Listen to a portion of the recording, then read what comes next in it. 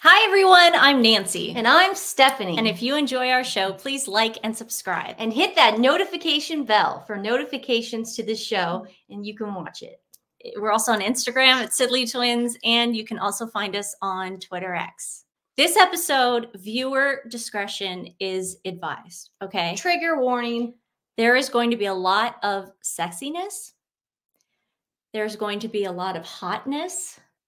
You're going to have feelings that you didn't even know existed. He's such a man.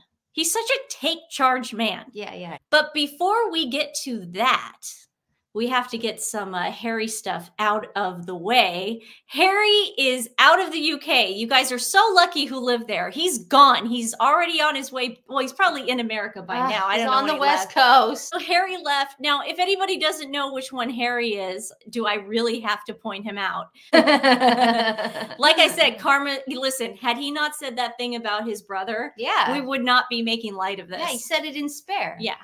Anyways, Harry is gone. He left 24 hours after, which really, truly does make me believe Stephanie's theory that he was summoned. He was summoned. And not actually going out of the goodness of his heart. This was absolutely a summoned trip.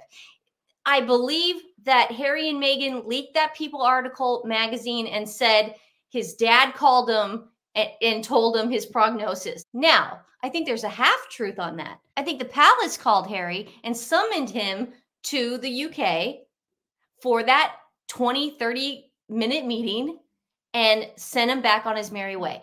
And my theory is because of the LAX thing. He did not go to the Van Nuys airport. He didn't even leave out of the Santa Barbara private airport. Well, he left out of LAX, which means it was an official trip. Well, also, he usually flies American Airlines when he flies commercial. He flew out of British Airways, which does make sense. It does seem very coordinated because he was even put up in a hotel. Yep. It seems very coordinated. Harry does not sound like the kind of person that would hear this news and just jump to his father's side. I'm sorry. It just, for me, it doesn't pass the smell test. No. He would be one of those guys that would be like, well, how bad is it? Exactly. How bad is it? Should I get on a plane? No, he was summoned by the King of England.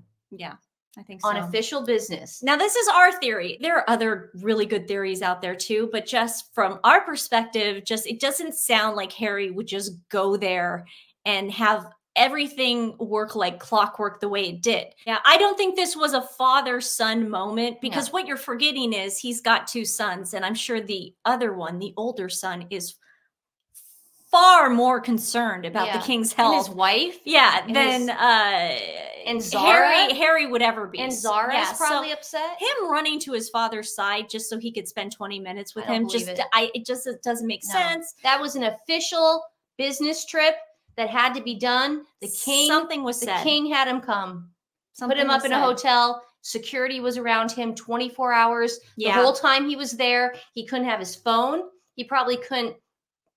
I'd be shocked if he had to wear pants. If he could wear pants. They probably took his pants off when he walked into Clarence's house. No, I would take his pants off. You know what I mean. But I would actually have him walk in his knickers. Yes. They leaked as much as they could to People magazine. They leaked as much as they could to Backgrid. Meghan. Yes. They leaked as much as they could.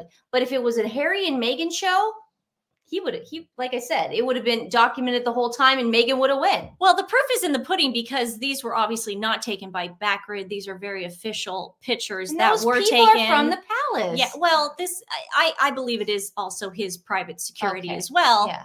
Maybe one guy. So Harry did spend the night in a hotel. He did not spend the night in Clarence's house or with any other of his relatives because I think he's burned every single bridge in London and with his cousin. This is what happened. I believe this is how Meghan had to spin the fact that he was at a hotel for the night because it did leak out that Harry was at a hotel. This is an American publication. This is the New York Post that put this out there. They did talk to this ex-butler, I do believe, and he definitely did spend the night in a hotel. They wanted you to know this. Whoever put him in the hotel wanted you to know this. So ex-butler reveals the real reason Prince Harry decided to stay at hotel while visiting King Charles in London. There's a lot of weird words in that. Prince Harry decided to spend his sole night in London at a swanky hotel to show the royal family that he is capable of supporting himself financially, according to King Charles's former butler. Now, this is such a silly thing to say. Supporting himself. Well, then you know what? You know what? This is ridiculous. I've been able to stay at a hotel for the night. Mom, Dad, guess what? I can support myself too. This is the Post? No, well, this is New York Post that picked up the story from Reuters. Oh, God. Okay.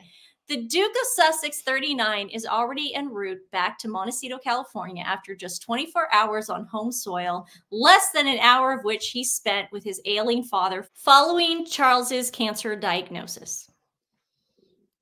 Grant Harold, who worked for King Charles for 7 years when he was the Prince of Wales's, believes, that's an important word, words matter, that Harry opted out of staying with family at any one of the many royal residences in a desperate bid to show that he's grown up enough to fund himself. So someone paid this ex-butler to say all this, because there is no way that any of that's true.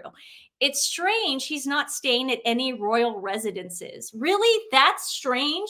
Really? Is it really that strange? They had to plant this. Good Lord. Because obviously when they were growing up, they had rooms at Clarence House and at Highgrove, Harold exclusively told the Post. Well, duh, they were kids. That's where they lived. That was their home. Maybe he felt that it was only fair to show that he, I'm guessing,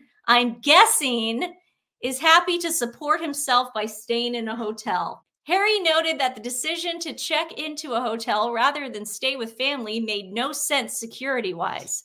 If he was staying in one of the royal residences, the security is already there, Harold shared. If he's staying at a hotel, then he'll need his own security team. Not if it was already pre-planned by the palace. No. Trust me, wherever he stayed, he was safe. And Harry knew that. Harry knows that any hotel he stays at in London, nothing bad's going to happen to him. He knows that. He knows that for a fact. This whole suing the Home Office thing, this is Meghan and her crazy cast of characters and Harry being brainwashed. But he knows that once he steps foot on London soil, on UK soil, he is safe.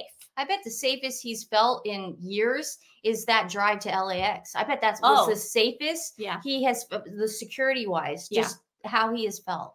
Now, obviously, Harry couldn't stay anywhere in the Windsor area because he's not allowed on Windsor property anymore, because that's where Adelaide Cottage is and that's where the Wales family is. And he cannot be anywhere near there. There's just no way. They can't trust him. He's done too much to this family. Wouldn't it be crazy if, like, they summoned him and, like, at Clarence House, and then he walked in, and the only reason it took like 30 minutes is because it was an intervention, and he ended up getting up and he's like, I don't want to do this. But like everybody showed up and was like, we're here to help you. Please take this gift. Please take our advice. You know what I mean? Like, we're begging you. This is our last ditch effort. Yeah. Your father really does not have cancer. This was all a ploy to get you to the UK. That would be nice. Do you know what I mean? And then he hightails it out of there, because a lot of people leave their interventions. They're like, man, I'm not doing this. No. You know what I mean? But as nice as that would sound, I don't think King Charles would do that to his country. Would that be crazy? I don't think King Charles would do that to us. This is an intervention. Yeah, he really does. I mean, that would be nice, because nobody wants King Charles. Everyone is still really distraught about this. I'm in shock.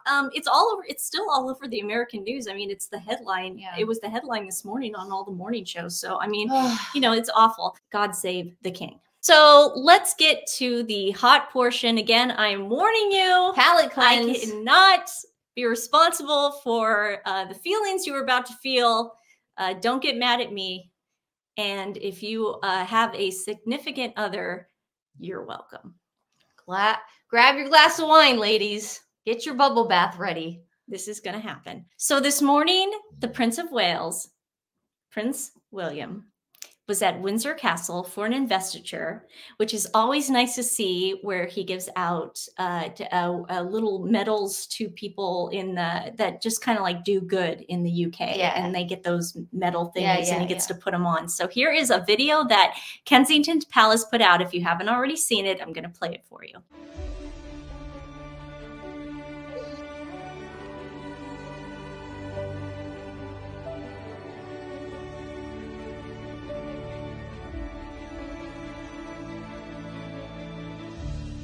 Do you think anyone's fainted before? I would faint. Like if you were a woman, you know what I mean? Like, and he puts it, oh, it's like, oh. Okay, so we have some really hot pictures that were taken inside the castle. Here he is. I mean, it's just like, I don't even know what to say at this point. It's just the strength. Function. Yeah. I mean, this man is just a pillar of strength. He is the anchor for his whole family right now. So nobody wants the king to abdicate. That's certainly not us. We are from the school that King Charles deserves to be there. He has worked really hard to be in the position he has been in, and he deserves it. And we want to see him as king for many, many, many years. But it's really nice to see Prince William come and take over for his dad. And here he is walking in. I would just die. I wish I was that woman. Is she a page or something? Yeah, they like, they're I wish so I was her. Lucky. Here's another great shot of him. So hot. Yeah, and to the right of him is his equerry, that young blonde guy.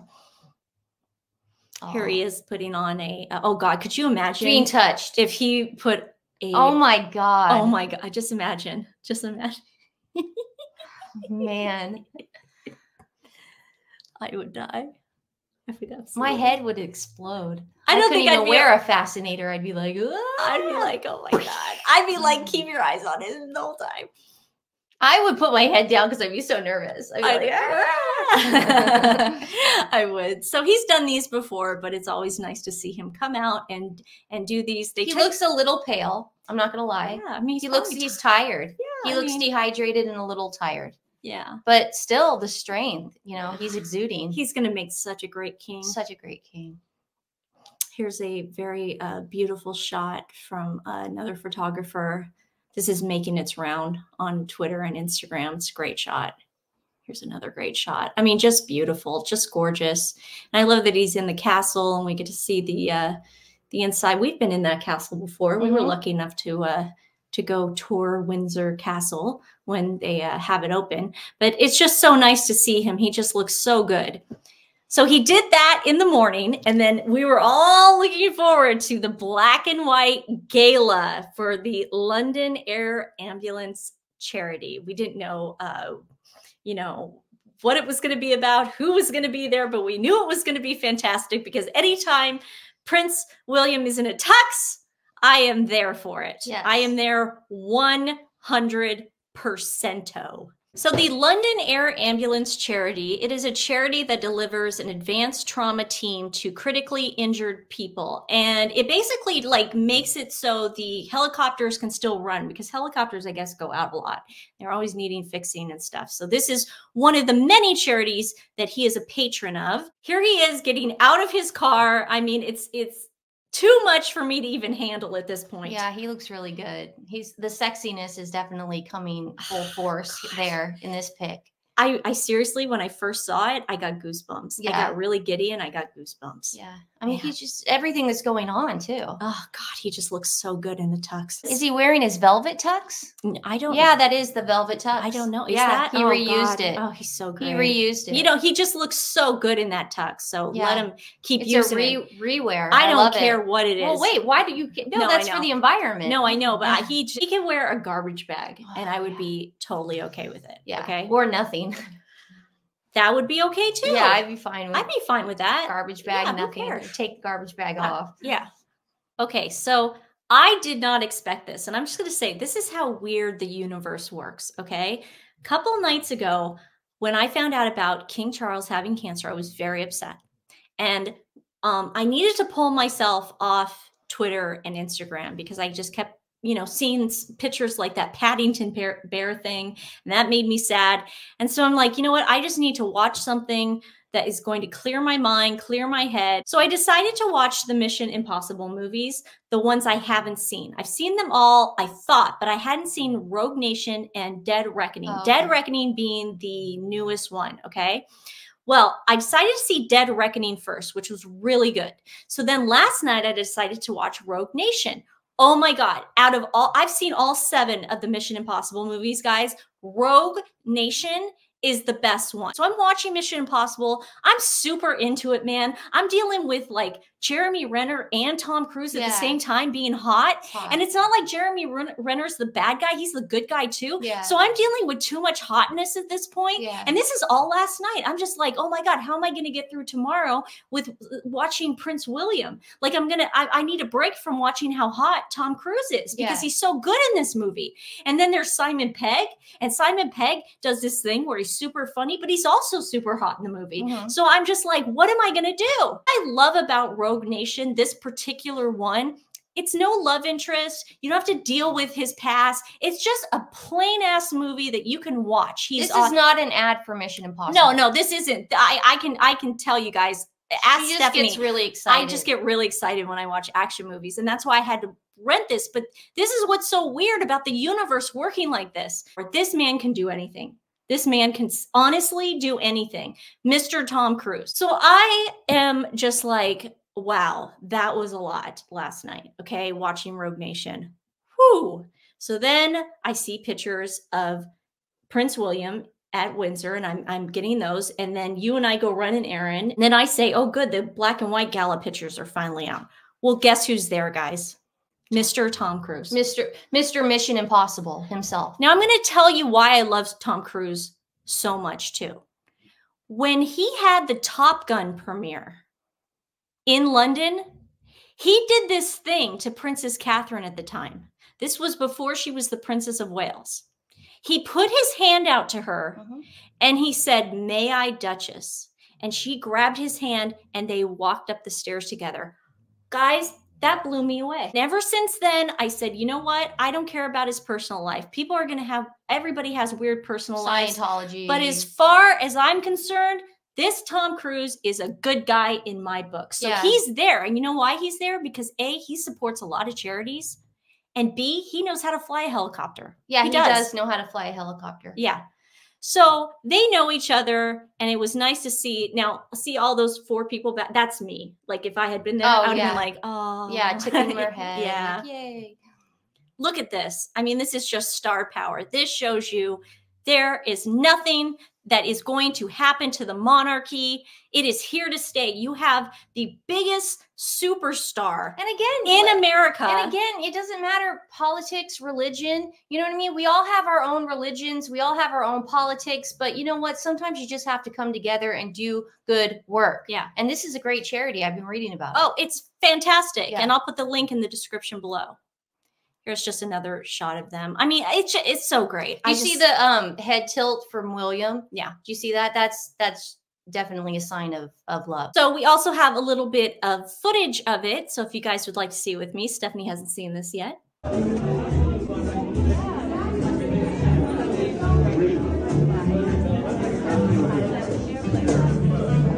Different, right?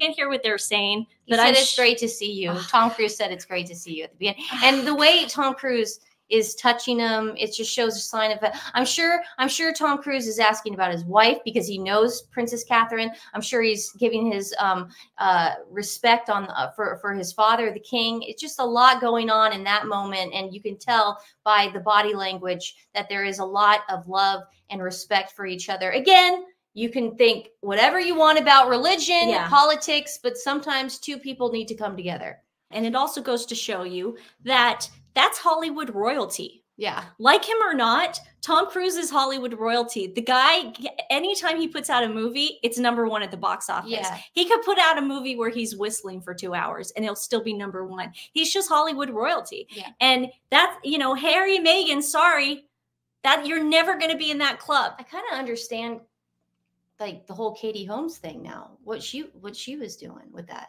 Because I always thought, I was like, I don't know why Katie Holmes is like into him, you know, because I never really got it. I mean, we grew up with Katie Holmes too, Dawson's Creek. I always thought about that. But now I think about it, I go, I get it, you know, now I get it. But then I didn't get it. I didn't get it back then. No, but I do. But now I get it. Yeah. Katie Holmes. I do. Yeah.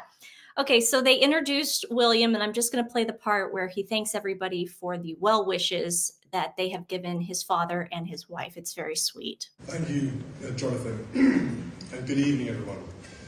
Thank you all for being here tonight, and thank you to all those whose hard work has made this evening possible. I'd like to take this opportunity to say thank you also for the kind messages of support for Catherine and for my father, especially in recent days. It means a great deal to us all. Wow. I mean, just so wonderful. He didn't have to say that. He didn't have to mention his wife. He didn't have to mention his dad. He didn't have to do that, but he did it to make us feel better. That's what I love about Prince William. He did that to calm us down. Yeah. You know what I mean? He did it for us. He didn't do it for himself. He's with his wife every day. He's with his dad. You know, he's going home probably to get on the phone with his dad right now. Yeah. You know, to Zoom call him. But I'm saying he did that for us. And we appreciate that, Prince William. Thank you, because I needed that. The Spencer sisters were also there, the beautiful Spencer sisters. If you guys want to, I'm not going to put all the pictures up here, but they have some great pictures of the entire gala. And if you want to see more pictures, I obviously put the most important ones. I'm so on a Tom Cruise right now. I was going to say, yeah, I'm going to watch that tonight. I'll watch it tonight. Rogue Nation. Yeah, maybe I should watch it. Oh my God, guys, watch Rogue Nation. And if you haven't, let me tell you this. This is not an ad. It's not. I swear to God. I swear to God. And you asked my mom 2 days ago. I said, Mom, I have got to just veg out. Because she said, what are you doing tonight? And I'm I just got to watch one of the Mission Impossible movies. Yeah. Is this the newest It's one? on Amazon Prime. They're the newest one? No, this is Dead Reckoning. Yeah, one. no. It's only $3.79 to rent on Amazon Prime. Okay. Well, you don't have to tell us. Well, no, I'm just saying. This is not an ad. It seems like an ad It's now. not. You're telling us how much it costs. No, I'm just saying. It's bizarre. I didn't think it would bring me such joy. Okay. Well, sometimes when you're grieving, sometimes these movies help. The good thing about and alcohol. The good thing about Rogue Nation is you don't have to see the first Mission Impossibles. You're not confused. They don't talk about any of the old storylines. Okay. It's great. Yeah. It's just a fun action movie. It's Williams, great. Again, thank God he said something today. So I'm going to pose this question on Saturday for everybody in the live, but I'm going to give you guys a chance who are watching this video now to think about it, okay? In Mission Impossible, his name is Ethan Hunt. Tom Cruise. Okay. I'm going to ask you guys this question. Would you rather have save you Ethan Hunt or 007 Daniel Craig? Prince William.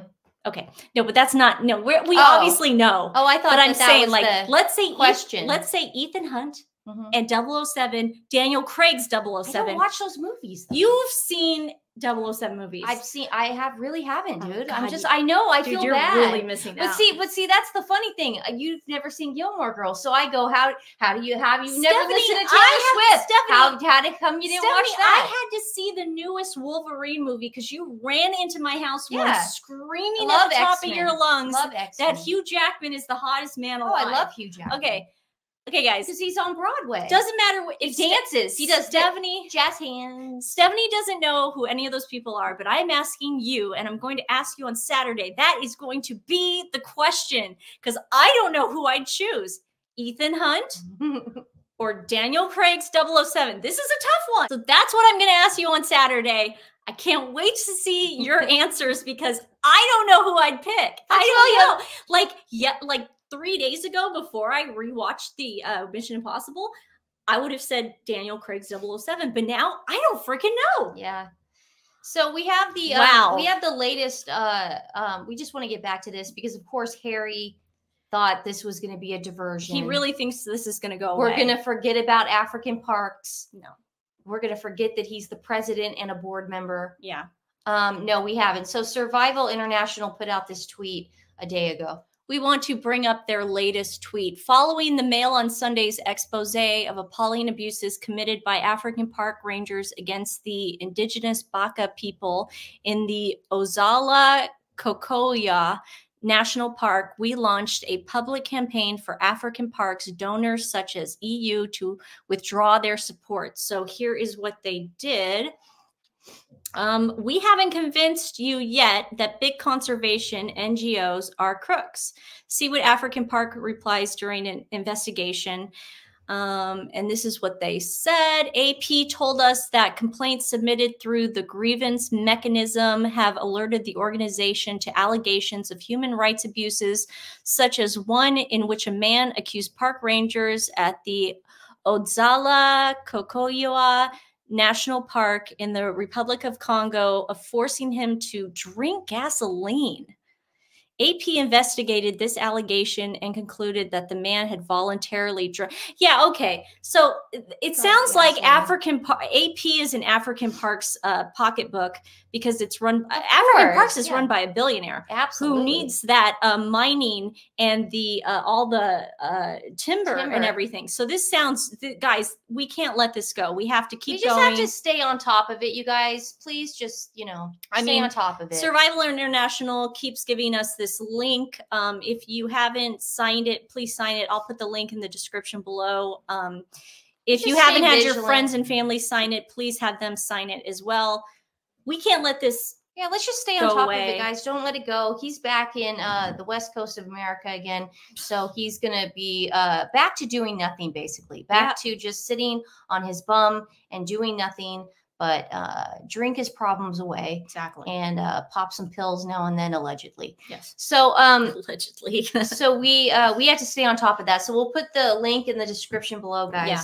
Today's animal rescue is Dogs in Danger. Dogs in Danger believes in the power of compassion and that Americans would do more to help and adopt shelter dogs if only they knew how many dogs were killed in a year, a month, a day. It's awful. So they are a call to action website. Please take a look at them. I'd really appreciate it. They do a lot to get dogs out of high kill shelters. I'll put their link in the description below. So we just wish the best for King Charles. We hope that he is recuperating with his first of probably many cancer treatments. I hope he's just taking it easy and kick back and watch the Super Bowl on Sunday. Free. Yeah. Eliminate the stress. Exactly. Cut out the cancer. Yeah, maybe it's best that Harry did leave. So